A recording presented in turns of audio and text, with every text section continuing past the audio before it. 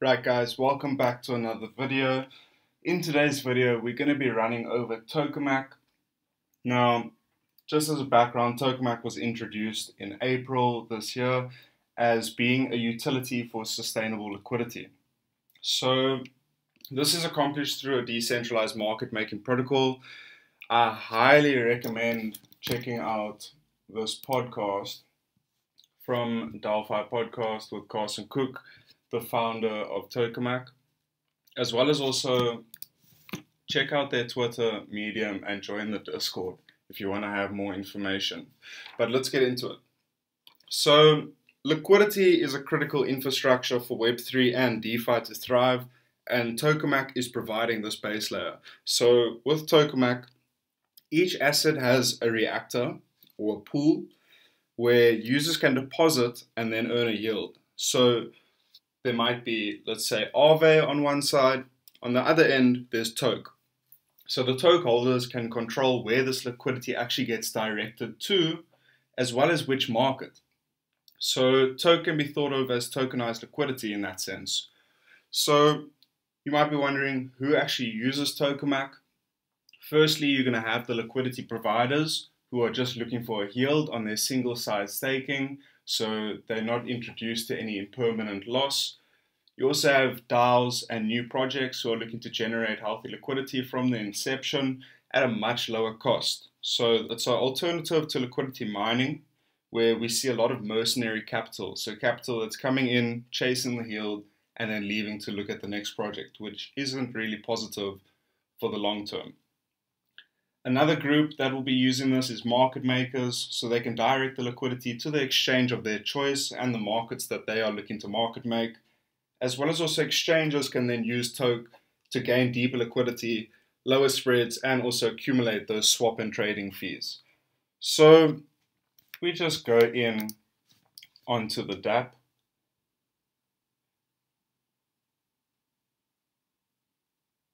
And we can see how this works.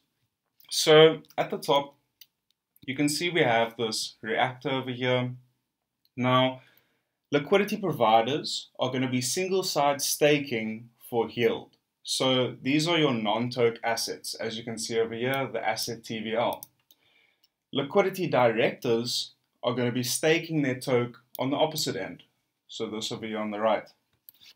Now, by staking your TOKE, you can use that as voting power to then direct the liquidity to exchanges of their choice. So by you having a share of this TOKE side of the reactor, you can then direct your share of this asset TVL to various exchanges and markets. So it's kind of a balancing act as well, or an incentive where you can balance the reactors, if you will. So the more TOKE, if I just scroll down, you can see we have the first 5 reactors. Sushi hasn't been activated just yet. What we can see though is Frax, Alchemix, Tracer, and Olympus DAO. There are deposits already, and as you can see, the liquidity providers are earning a yield. TOKE voting hasn't been activated yet, but once this is active, what you'll notice is if there is more TOKE than there are deposited assets, then the yield is going to be higher for the liquidity providers to incentivize people to then bring those assets in. And then likewise goes, if there's more assets than TOKE, then the yield will be higher for the liquidity directors to then incentivize people to come in with their TOKE and efficiently direct that liquidity. So the Degenesis event, which was the first event that users could take part in a sale of TOKE, this took place on the 27th of July to the 3rd of August, and the price settled at $8 with just under $33 million in total commitments.